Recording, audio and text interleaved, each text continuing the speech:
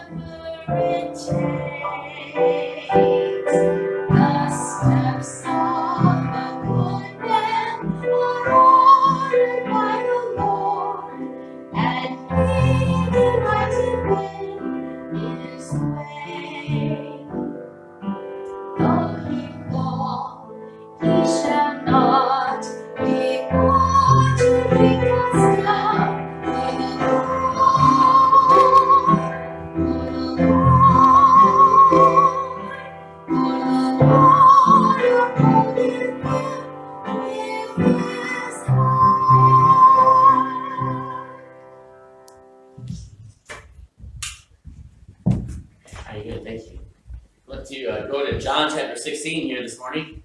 A couple of weeks since we have been here. John chapter 16, we'll look at the next 4 verses, must be. Verses 8 through 11 of John chapter 16.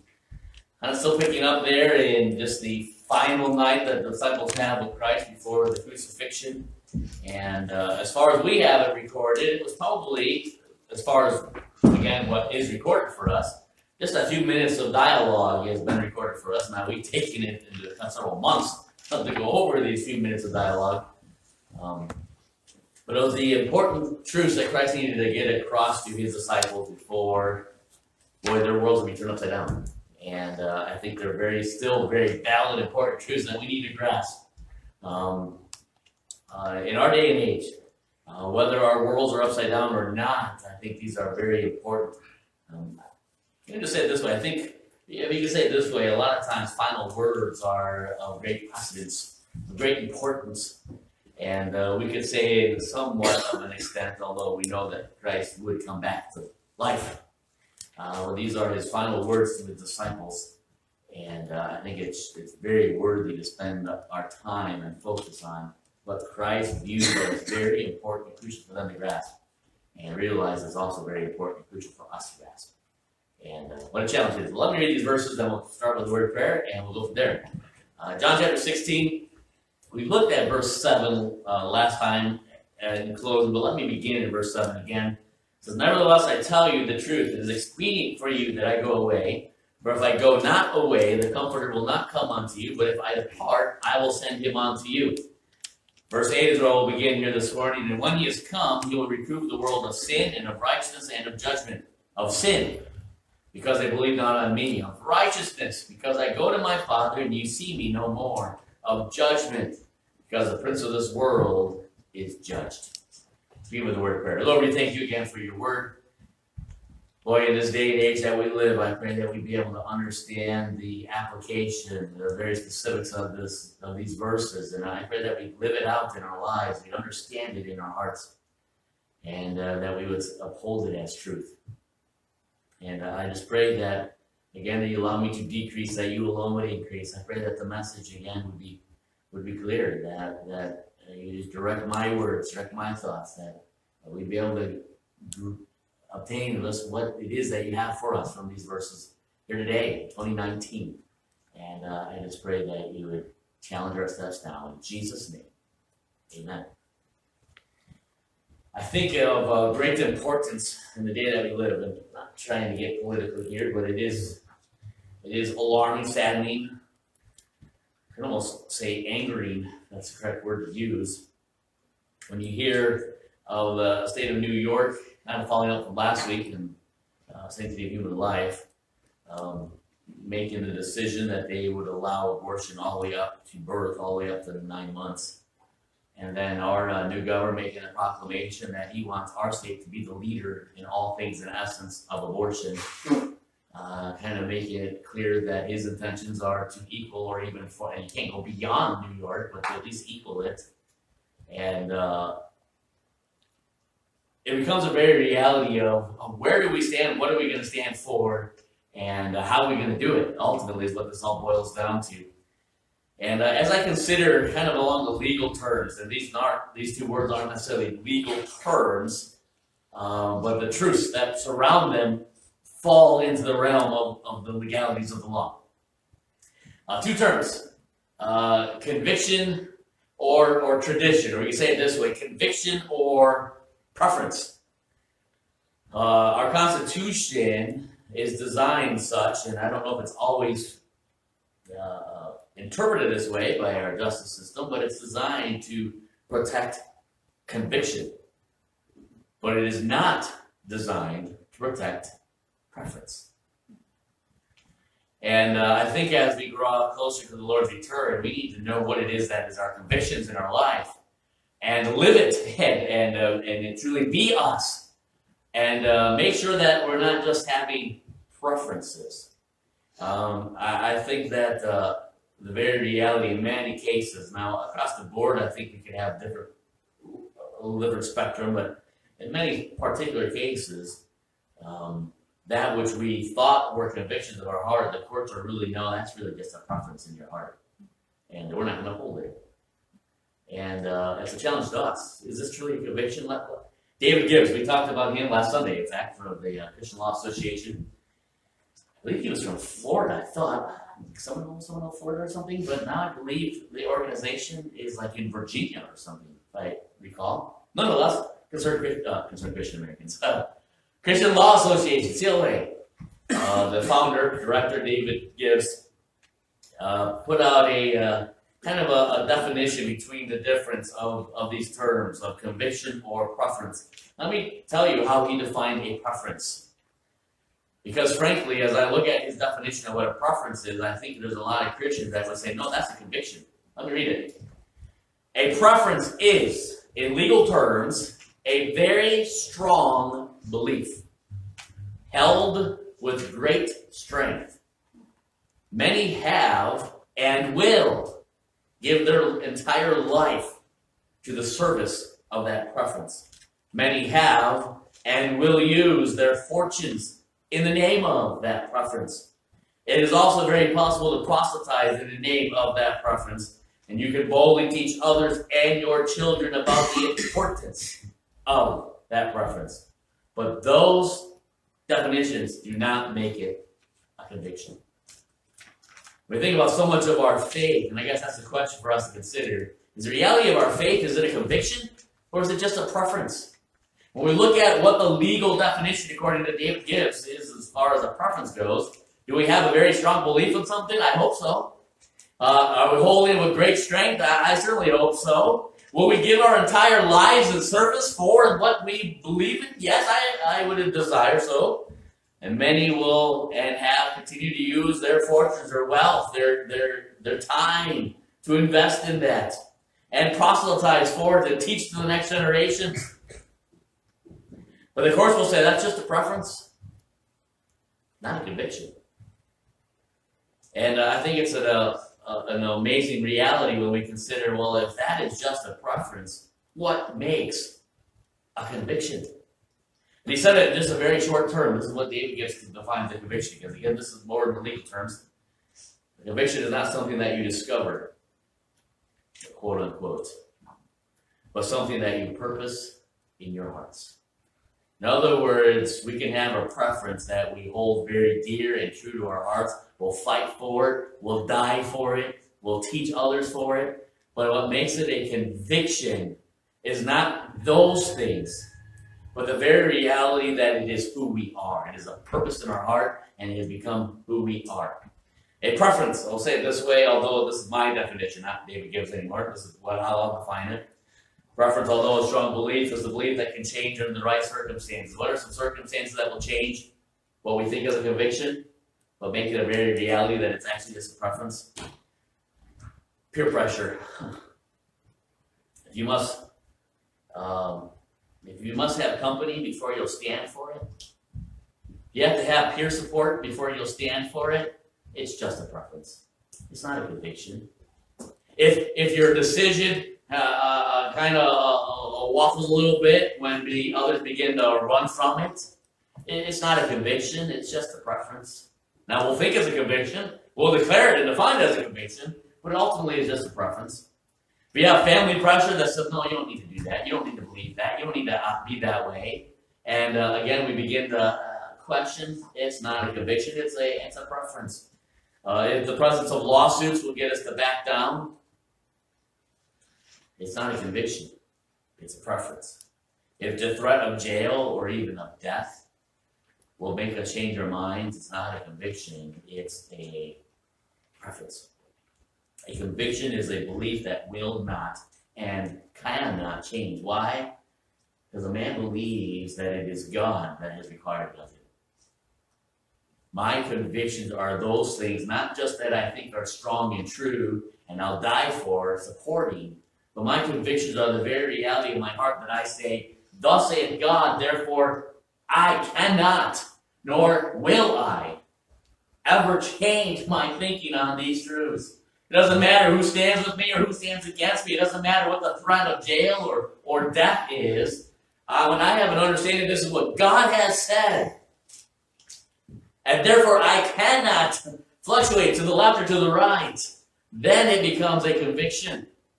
I can teach my kids a whole host of things that I think are very important, and I like to call them convictions of my heart. But if I'm not willing to stand for them and realize that this is God that is indicated, that's why I'm standing for it, because God has said, not because I have said. Now, those that know me know that I have a strong, jokingly I'll say it this way, conviction against peanut butter. Or I could say this as well. If a gun was pointed to my head and someone told me, eat the peanut butter, I'm not dying for it. I'm going to eat the peanut butter. It's a very, very, very, very, very, very strong preference of mine. But I'm not standing here to say, thus saith the Lord, our Jerusalem shall never have peanut butter. I'm saying, thus saith Art, I really would not care if I never had to eat this ever again in my life. And I stand strongly on that. But I don't stand here with God's authority by saying, thou shalt not. Well, let's consider a couple things before we dive into these verses. The verses we understand them, I think. They're very simple. Christ even defines what the truths are. But let me kind of illustrate the whole idea of conviction and preferences as we begin. Do we believe that the Bible is sole authority, faith, and practice? I hope so. If you're looking for what is the authority of our lives, of our church, of our ministry, of our hearts, of our lives, I hope that we would say, in unity, it's the Word of God. The Word of God.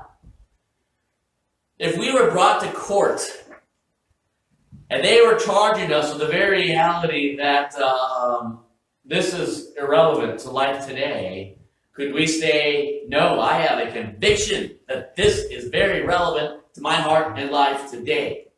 I would hope that we'd all be able to say that. Now, a even halfway good attorney could flip through the pages of this word and look to us and say, if that is the case, then what are you doing about this? Conviction or preference? You say that this is the sole authority of your life. We nod our heads and say, well, yeah, that's exactly right. I don't think that we should say that we need to get rid of this in the United States of America. The Bible should still be printed and made available, and we stand as that as a conviction in our hearts. That is truth. But the attorney will just have to flip a few pages and say, all right, if you're going to say that, then what about this? Is that true to your life? No. A few more pages. Well, what about that? Is this a conviction of your heart, or is it just something that you say out of your mouth? Is it a conviction? Or is it really ultimately just a very strong preference that we have?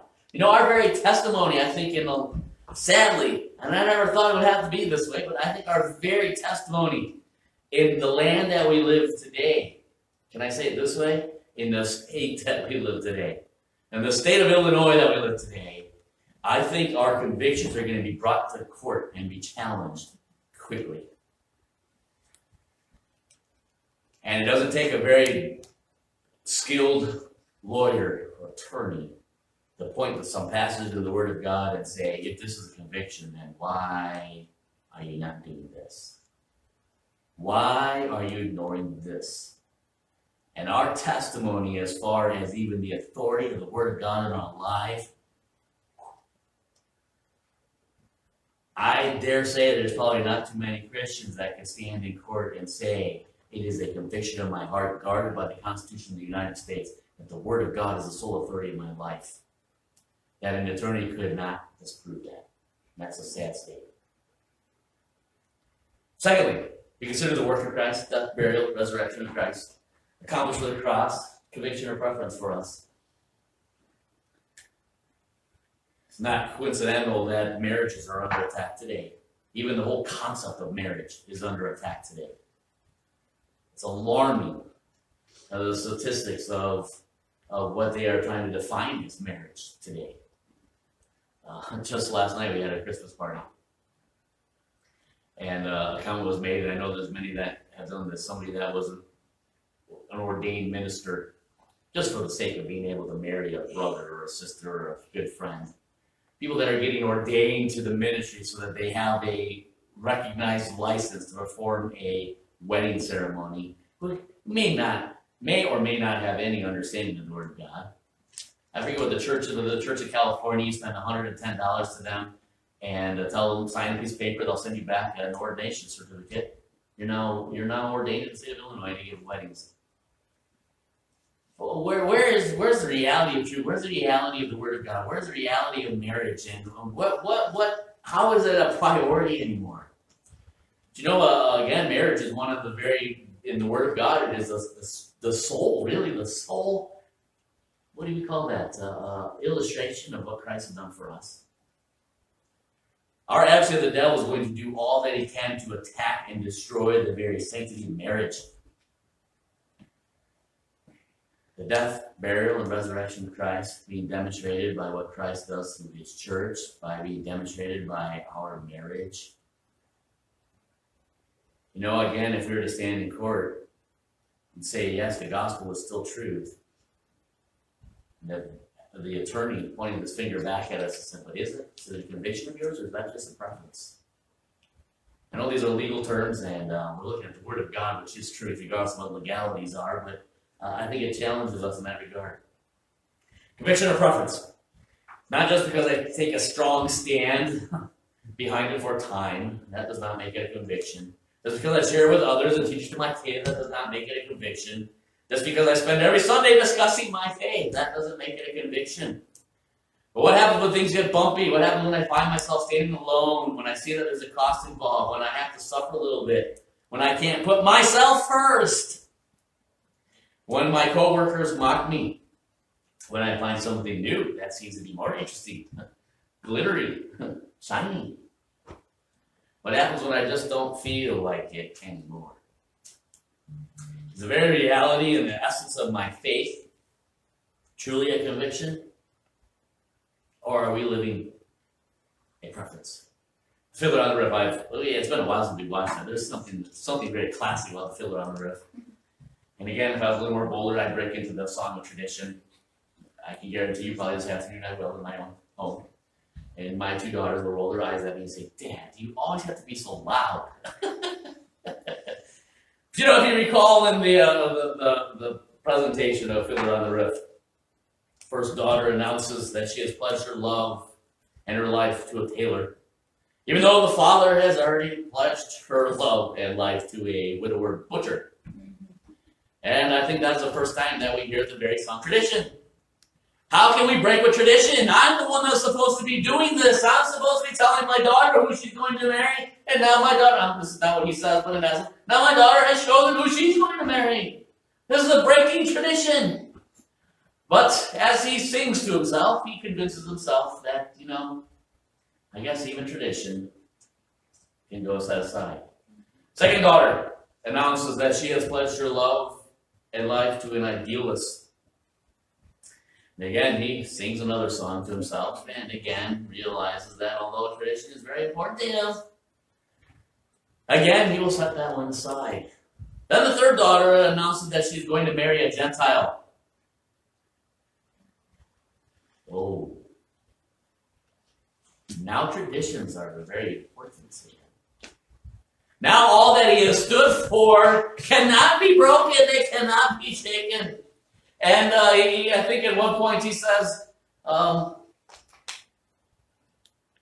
if I try to bend that far, I'll break. Then in his little jingle, but on the other hand, and then he stops. No, there is no other hand. And his very, it's a tradition, but we'll allow it. It's a tradition, but we'll allow it. It's a tradition. Whoa, I am not going to allow that. Oh, really? It's just a preference. It really is. He's proven by his actions and the same as we do. It's really not a conviction until it reaches the point that we refuse to bend. But it truly is a preference because we can see how many times that we will bend. And can I challenge us? What is our convictions in our life? Look at these verses. Again, familiar verses, easy verses to grasp. The power of true conviction. This is talking in regards to the Holy Spirit. We want to look first off at the conviction of the world. 3 points here. You're going to see that these are very familiar if you go through them. Verse 8. When he has come, he will reprove the world of sin and of righteousness and of judgment. When you think along the lines of the conviction that is going to take place in regards to the lost world, the dying world, there is going to be a conviction of sin, verse 9, because they believe not on me. It is said that between October 27th and December 3rd of, I think it was 1906, Billy Sunday was in Kewaunee. October 27th, December 3rd. It says that 2,000 to 3,000 people came each night. I can't imagine that. In Kewaunee. The Star Courier, this is amazing to me. The Star Courier on December 4th, so the day after it ended, printed the names of every person that was saved and baptized during Billy Sunday's time here in Kewaunee. The list contained 3,018 names. 3,018 names of people that were printed in a paper as being saved and baptized. Churches, ministries, believers have often, like Billy said, now I'm not legitimizing, I'm not diminishing salvation. I don't know who these people are. I don't know whether they're truly saved. I don't know any of those details. But I do know, and we did this for VBS many years ago, every night I would dress up like Billy Sunday and had my magical bat. And now it's not as hard to do, but then I had to put some baby powder in my head to make my hair all white, and I had on a baseball, like a 1910-ish, as old as I could find looking baseball jersey, and the socks pulled way up, and I kind of hobbled in here because after all, I'm like 100 and some years old, coming to share with them about Billy Sunday and the truths of the gospel in that time frame. I enjoyed that. I was a little out of my comfort zone, but we did have Stanley Stumble to help me along through that as well. Anyway, what you know, probably we all know about Billy Sunday, besides the antics of jumping up on top of pianos and whatnot, and on top of pulpits and preaching, and is that he was a very strong opponent to all details that had to do with alcohol.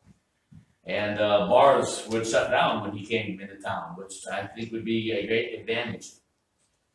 You know, when we look at the aspect of the conviction of sin, so many times we define that sin as whatever it is that ails us. We'll say it that way. The conviction of sin, and we look at that sin as far as Billy Sunday would have, the sinfulness of alcohol. And others will look at it as the sinfulness of this or the sinfulness of that. And we come up with our list of sins that, boy, someone needs to be convicted of. But ultimately, how does the Bible define the specific sin that the Holy Spirit convicts against? It's not about alcohol, it's not about drugs, it's not about abusing our spouses, it's not about child neglect, it's not about laziness or theft or even murder. It's a sin of what? Not believing Christ. The Holy Spirit comes to convict us of the ultimate sin of not believing in Christ.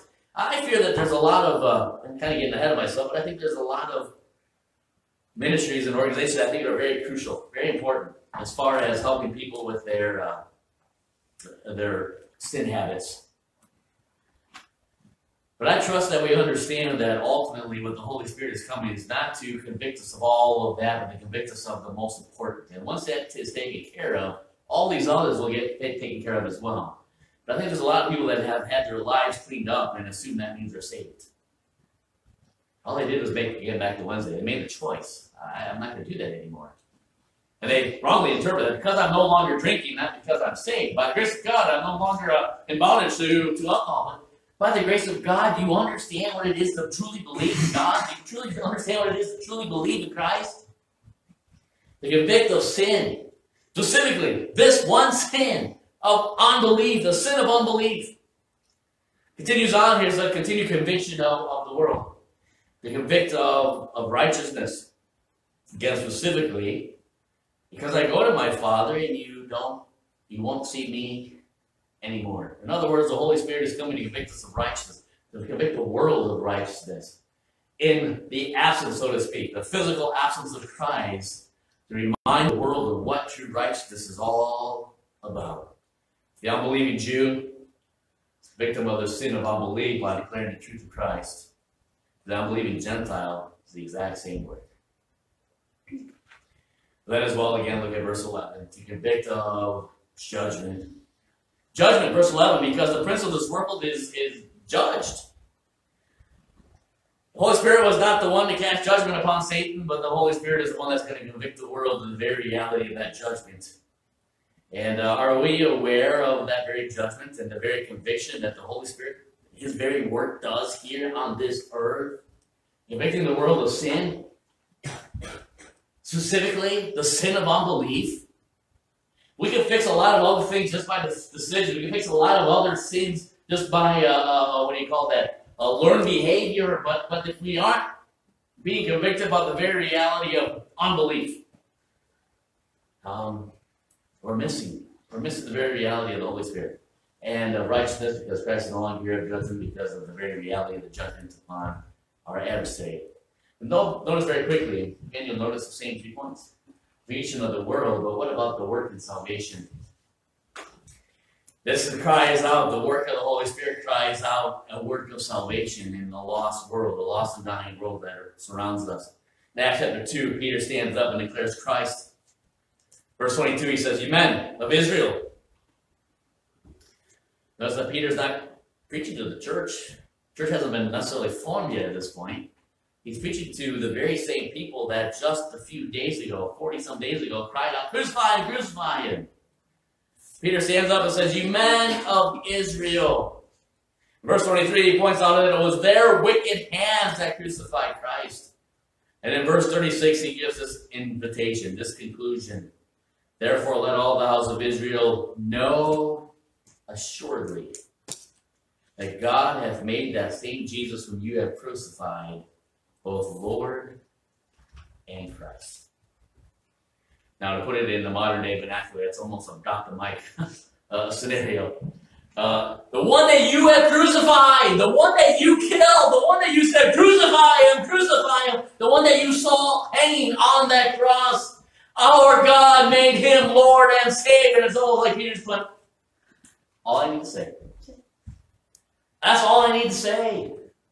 Do we grasp the very reality of what Peter is saying here? And it says in the very next verse, verse 37, now when they heard this, what do you think their response was? They were angered in their hearts towards Peter for the absurd accusations that he made against them. How dare him? No, it says in verse 37, now when they heard this, they were pricked in their heart and said unto Peter and to the rest of the apostles, men and brethren, what shall we do? What shall we do? What is to become of us? What is the very reality? In verse 38, Peter gives them the answer, repent. Baptize every one of you in the name of Jesus Christ for the remission of sin, that you shall receive the gift of the Holy Ghost. Then they that gladly received his word were baptized, and the same day were added unto them about 3,000 souls. Here's a point in regards to that salvation. We need to be careful that the salvation that we present is nothing more than just a preference. It truly is a conviction. Notice the conviction again. It's a message of sin. What sin? Sin of unbelief.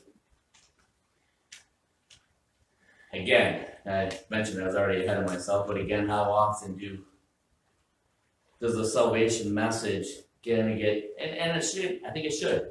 And we can see it in the gospel taking this same effect, and certainly in Acts and the first church there. The presentation of the gospel kind of takes on an individual level on where they are and how it's presented kind of changes. The gospel doesn't change, but the presentation of it does.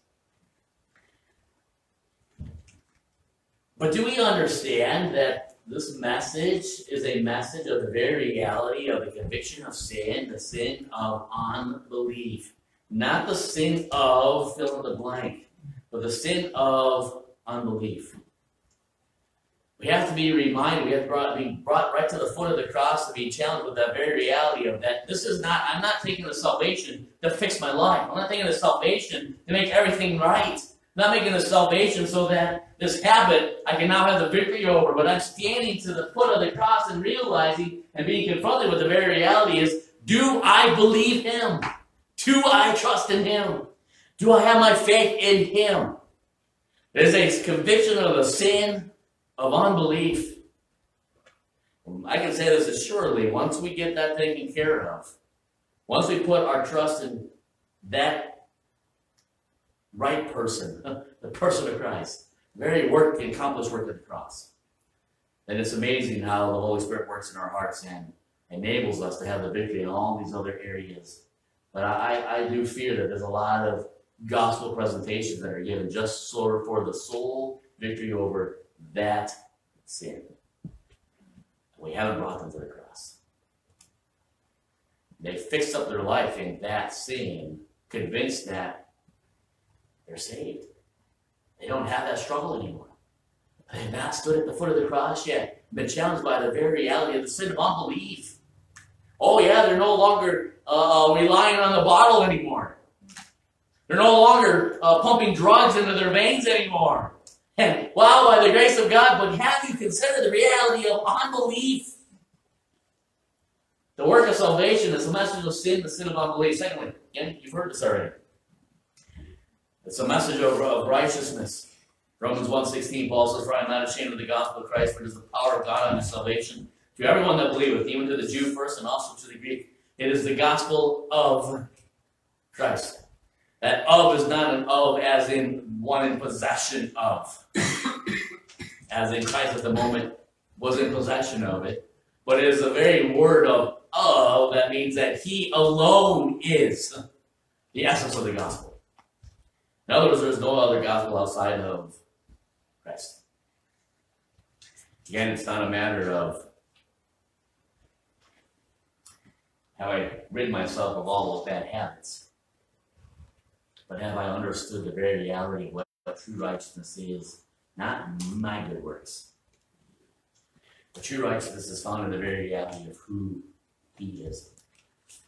Now, there's discussion at a business meeting about Vacation Bible School, and back when we had Vacation Bible School pretty regularly, usually the Wednesday before we had Vacation Bible School, the whole Wednesday night, one of the only messages that I have repeated, I did it year after year, that Wednesday night before Vacation Bible School, we spent the whole night on how to lead a child of Christ. I think it's so important that we grasp the truths. How easy it is to lead a child to Christ. And how we can easily lead them along. So you want to get saved, right? Yeah, I do. So raise your hand. Okay, I'll raise my hand. So come forward. I'll come forward. Say this prayer. Okay, I'll say whatever you want me to say. And then they look up at you and say, now what should I do? Now what? And it was almost like expecting nice. I want to do whatever you want me to say, whatever you want me to do. I want to please whatever you want me to do. And what a challenge that we have as an adult, especially with kids. Remind them that this isn't about us. This isn't about us having a camaraderie with kids that they want to do it because we want them to, but to take them to the foot of the cross and remind them of who and why they are doing this. And it's a message of righteousness. It's a message of who Christ is. And what I said year after year, do not think you can share the gospel. Do not think that you can lead somebody to Christ and never say the name of Christ. You can't. You're missing the truth. You're missing the point. It is the gospel of Christ. And it is Him alone. And you can't. That's what the work of the Holy Spirit is to direct us to the message of righteousness. The righteousness being of Him. Even in His absence, the righteousness of Him. It's a message of judgment. I once attended a teen activity, large teen activity. The pastor got up, the evangelist got up and preached on hell, and frankly gave a spectacular message of the horror of hell. And once in this passage and that passage and that passage, and he painted a picture in an amazing way of what hell was. And then he clapped his hands and said, everybody, bow your head right now. Raise your hand if you want to go to hell. And they had told all the pastors that were in attendance, you keep your eyes open because I want you to see because there's hundreds of kids. So I'm looking around, there's not a single hand. No kids saying, oh, yeah, I want to go to hell. After what you just said about hell, yeah, I want to go there. No, not a single hand goes up. And so then he says the second question. He claps his hand again. All right, who in this room wants to make sure they don't want to go to hell? Practically every hand is now up. If your hand is now up, you come to the side and talk to somebody how they can tell you how to be saved. I remember I got, as one of the pastors then in this arena, I had like a dozen kids that came to me and said, we need to know how to get saved. And I asked them this question, every one of them individually. I took one aside and I said, why? Why? This is the greatest joy in my life to be able to lead you to Christ. But why? I don't want to go to hell. Why will you go to hell? Like I just said, how bad it is. Well, why do you think you're going to go to hell? I don't know. And I was kind of frustrated. And I kind of wanted to bang my head against the wall. Preacher, evangelist, why did you do that? This is not about a judgment of hell, of scaring the daylights out of people and saying, you don't want to go there, do you? So raise your hand and say this prayer. Where's Christ in that? Where did He go? We're having a message of fire, but we're losing out on the message of hope, the message of life, the message of Christ. And out of those 12 kids, I then gathered them all together. I said, all right, here's the truth. You guys are scared to death about hell, correct? You see their eyes? Their eyes are bugging out of their heads. I've never heard hell described in such a way. I don't want to go there. And I said, well, here's the reason why you're going to go. That's because you're a sinner. In the eyes of God, you're a sinner. How many of you believe that? One kid. One out of the 12 raised his hand. Tears running down his face. I'm a sinner. And I looked at the other 11 and I said, you guys are all right then? You think you're good? Yeah. They literally said, yep, all right. And you have to be right, you have to be righteous, you have to be kind of gracious, but in my head I'm trying to say, get back to your seat then, you missed the point. What are you doing? What a joy it was then to take that one kid. And that's what I said, 11, you guys stay here, I'll be right back. Get that one kid off into the cornfield and share with him what Christ did because he was a sinner. And to see the joy of his heart instantaneously, to know he was saved. I went back to the 11th man and shared with him, hey, you want to tell him what just happened? And he's just with joy in his heart. You wouldn't believe it. And he gave a testimony that, I hate to say this, but in his 30-second testimony, it was much stronger than an entire hour message that I had just heard about the reality of hell. Those 11 kids, all of them said, Yeah, that's not what we're here for. Notice of judgment is a part of the reality of the salvation and what the Holy Spirit is doing in convicting. But we have to be reminded of that it is a message of hope, it's a message of life, it's a message of Christ. And this whole reality of judgment was, hell was created for our devil, our adversary, and the third that followed after him. And it's for all those who refuse to believe. But belief goes much farther than just believing that hell is a bad place and I don't want to go there. Message of judgment. Boy, judgment is a formidable force. Our entire justice system is built on it. We went for a drive yesterday, and I made sure, well, besides the weather didn't allow me to, but I made sure I didn't speed. Why? Because I don't want to take it. The whole justice system, the whole legal system, the whole police system is based on there's consequences, and I've learned that I don't like those consequences. I've paid a speeding ticket before, and it wasn't fun. I have other things I could spend $100 and whatever dollars on, and I don't want to have to do it just because I was going too fast. The Holy Spirit convicts of sin because they believe not, of righteousness because I go to my Father and you see me no more. So they need to be reminded who Christ is, of judgment because the prince of this world is judged. The prince of this world is judged. What a great testimony we have with the Holy Spirit. The very adversary of ours is judged. There's the judgment that's involved. But very quickly, not only the conviction of the world, the work of salvation is really the message of salvation, we could really say, but as well, this is going to advance, there we go. Here's my responsibility to live. Here's your responsibility. If you're a child of God, here's your responsibility to live. And here's where we get back to, is this a preference or a conviction?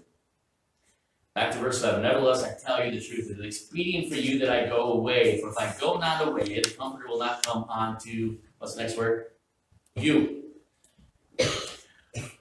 Who does? Whom? Who? Whatever the right pronoun is there. Who does the Holy Spirit dwell in? The church, the believer. Therefore, as the Holy Spirit does the work of convicting of sin, to convict of righteousness, to convict of judgment, in whom, I think I have that right, in whom does he do that work? To the world. Us. It is through me that the Holy Spirit resides in me. I'm the child of God, correct? The Holy Spirit has a work of convicting the world, the lost and dying world, of which he does not reside, of sin, righteousness, and judgment. But who does he use to do that? Us. It's us. Convictions or preferences? What ways has my life? Now, I'm not saying this and I put my nose up in the air and start pointing fingers at everybody. You Skinners! But in what way has my life been such that my living out the truth of the Word of God, not as a preference, but as a conviction, thus saith God, and the Holy Spirit resided in me, in what ways has a lost and dying world been convicted of their unbelief? Now again, it's not because of me, it's because of the Holy Spirit within me. And so it's not me in the flesh, but it's the Holy Spirit within me. But I'm the vessel. What ways has the Holy Spirit been able to use me to convict the lost and dying world of their unbelief? And I guess the question would be, how can I make sure that I'm living such a life? In what ways is the Holy Spirit, as me as the vessel, again, it's not me doing this, it's not about Art Newthorne at all, it's about our Lord living through me, through the Holy Spirit. But in what ways has the world been convicted of the very reality of true righteousness? Not my righteousness, not their righteousness, but His righteousness. Conviction, preference. In what ways have I lived out the very reality that we are the victors, not the victims? We are the victors. Our adversary has already been. His punishment, his judgment has already been declared. We are the victors. We sing victory in Jesus. 812, I think, 816. One of those 800 there in our hymnals. One of my favorite hymns, Victory in Jesus. But isn't it a sad reality? We sing victory in Jesus in here, and then we go out as victims. My responsibility to live. Let me close this invitation, or this illustration, and I'll close with this. I am not a, let me just say it this way. Among independent fundamental Baptist churches, there's a lot of kind of nitpicking and criticism that is made of others who especially are not necessarily standing where we stand. And I think Billy Graham has become one of those that oftentimes is and pick apart. You should have done it this way, you should have done it this way. And honestly, as it comes into towns, well, not anymore, but when he would, and all churches had to be united or he wouldn't come. And the differences that are, you have Baptists and Methodists and Lutherans and Catholics all having to be required to come together as one. I understand that there's a lot of, really, how did this all work out? But at the same point, I can't ignore the very reality that there were lives that were transformed. I know that my grandmother was saved, I believe, at a Billy Graham revival. And because of her salvation, then she led her 2 kids to the Lord. Years later, her husband. And many years later, her grandkids would also then enjoy the fruits of the cross, we'll say it that way. But here's an illustration that I found. President Gerald Ford is reported as playing a golf tournament with the likes of Jack Nicklaus, Billy Graham, and a couple of other celebrity golfers. After the tournament, one of the other pros that was not selected to be on such a prestigious team with the president ran up to one of those that was, and the question was this: if he enjoyed, how is it to golf with those guys? Can you imagine golfing with the president? Unless it was miniature golf, I would dare say that is not something that I would probably do, because I've never golfed before in my life. But I can't imagine being a golfer of great esteem, being able to golf with the president, and Jack Nicklaus, and Billy Graham. And so anyway, he ran up to this one guy, and he said, what was that like? And his immediate response was this, and I have it quoted here: I don't need Billy Graham shoving his religion down my throat. And the guy that asked the question was kind of somewhat taken back, and his next question was, what did he talk about? What did he do to you? You're kind of horrified. This was his next response, and I quote, he didn't even mention religion. Let me read that again. He didn't even mention religion. It was just his very presence there on the golf course with him was bringing conviction to this guy. And he finishes, although the president and Jack Nicklaus and Billy Graham are talking about golf and the weather and probably sports and all the other things, never even brought up the topic of religion. There was one pro golfer that came to the end and said, I had enough of this religion. Never spoke about it. But he was there. And just his very presence brought this pro golfer to his knees and said, I've had enough of this religion. He's shoving it down my throat. Well, he never actually said a word about it. It's just his life irritated me because he lived out Christ in front of me.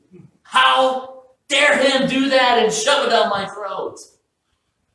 I wish that someday after I'm gone, someone will share a testimony and say, I just hated being around that R.M. Storm, shoving his religion down my throat. And I hope that someone comes up and says, oh yeah, he did share with me. He shared with me the gospel. But I hope there's instances where people will say, no, he never had to bring up the word religion. He never had to bring up his faith. He was just there. And it irritated the daylights out of me. Conviction, preference. What are we doing? Let's pray. Lord, we thank you again for all you've done for us, through us. I pray that you would challenge our hearts, that we'd understand the privilege that we have, certainly the benefit, as the disciples are learning in this very passage, of the benefit of Christ's departure, of your departure, so that they could have the Holy Spirit within them. And the very responsibility, the very actions, the very work that the Holy Spirit would do in and through them. And I pray that we wouldn't forget the very work of the Holy Spirit that is being done in and through us. I pray that as we examine our hearts, and examine our faith, and examine what we call convictions, that we would truly understand whether or not they truly are convictions or if they are just mere preferences in our life.